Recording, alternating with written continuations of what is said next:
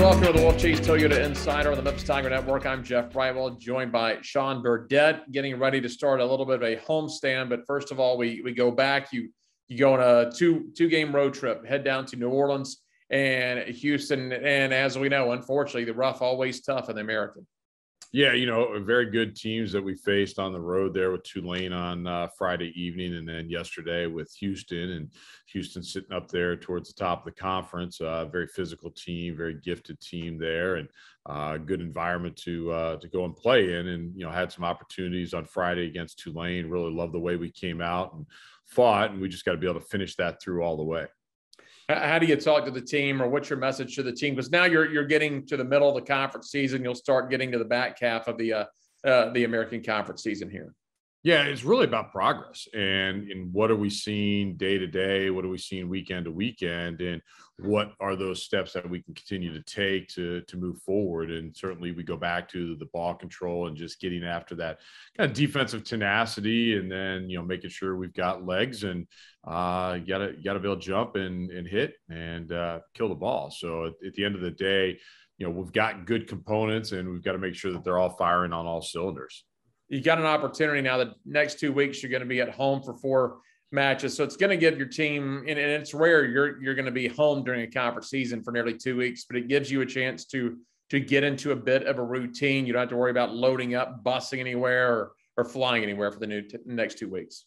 Yeah, and it's actually great in terms of being here in our facility, sleep in your own bed. I mean, everybody has to travel. Everybody faces it. And, I think certainly travel and logistics are a little bit different than they were a couple of years ago, still kind of on the back end of COVID and everything. And sometimes things don't go as planned, and you get delays and things like that, but it's how you deal with it. And, it is nice to be at home. We've got this homestand for 2 weekends, and then we actually have a midweek with SMU in the first week there of November. And, then turn around the next day after that home match on that Wednesday and go to Temple. So really kind of 5 matches here that we get at home, and got a great opportunity to bring our fans back in and continue to support us. Haven't had a chance to talk to you about this year, or at least I just haven't asked it. How has travel been this year? It's the year after the pandemic. We know how strict it was last year. There's still, things you got to do when you go to the airport. And I guess in the back of your mind, it's not been as primary as last year. Will something happen before we travel somewhere to play a match that will cancel it or postpone it? But what has it been like going on the road this year?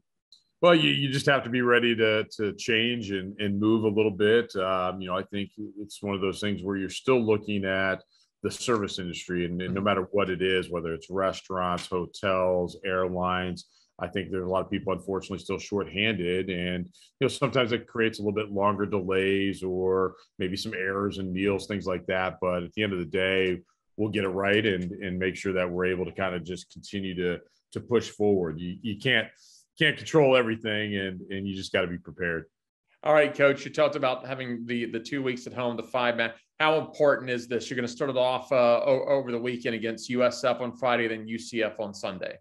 Yeah, everything is focused on USF right now, and we get through that one match, and then you start preparing for the next. And we can't look at a big picture of all these opponents coming in here. It's who's next and what are we doing each day. And we'll get into some good game planning on Wednesday for South Florida, and then continue that into Thursday, and then play Friday evening at 6:00.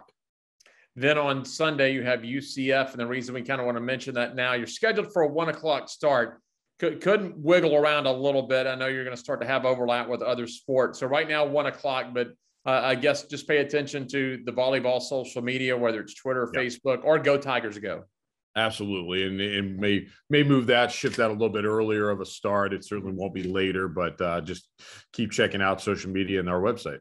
All right, Coach, as always, we appreciate it. Thank you. That is Sean Burdette. I'm Jeff Brightwell with the Wolfchase Toyota Insider on the Memphis Tiger Network.